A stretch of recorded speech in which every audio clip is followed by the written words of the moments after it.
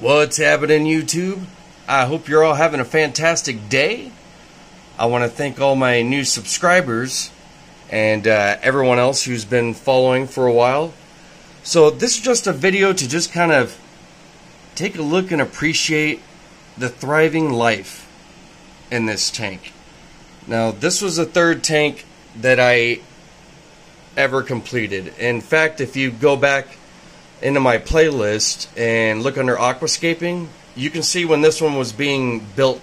I believe it was about 8 months ago, 8 or 9 months ago. Anyway, you can see videos of me putting this 40-gallon breeder together, and there's just babies. There's baby Endlers. Now, one of the fathers, I only had 2 males in here.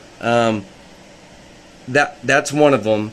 The other male, this is an Endler. The other male was a Cobra Guppy, and you can see in his offspring, he knocked up one of the chicks before he died of just natural causes.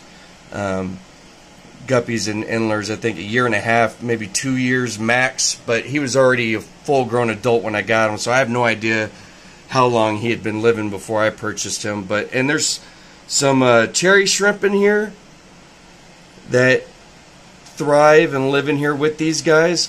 And yeah, there's some hair algae that's growing, and actually this started off as Java moss, and I don't know, it's converted into a little rug of green hair algae, and actually I love it. And algae is great for your tank, and if you can control it like that, then it looks, it's like a little pad of it, and that's where the baby shrimp go to hide. And all of these awesome plants, just a Nubius bonanza, one hygrophila growing right there, cardinals all over in the back. This is guppy grass, a ball of that floating around, Java fern. This is Cryptocorum parva, red undulatas. So Ovaceus. There's some more cryptocorns in the back there, and of course all kinds of Vallisneria and a long piece of hornwort. I just like keeping a foot of hornwort. It starts getting out of control, I'll snip it and throw it in another tank, or just it'll become compost and food for plants around the house. But yeah, loving it. And the babies at one point were out of control, but I just let nature take its course. Some of them unfortunately got eaten by their mom or dad or whoever, but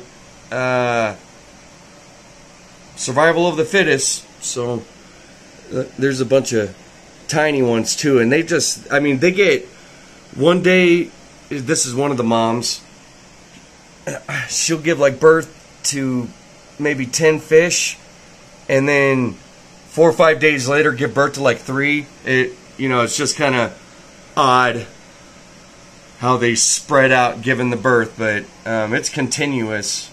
There's one female Endler and 2 fancy female Guppies, and I started off with 1 male Guppy and 1 male Endler. So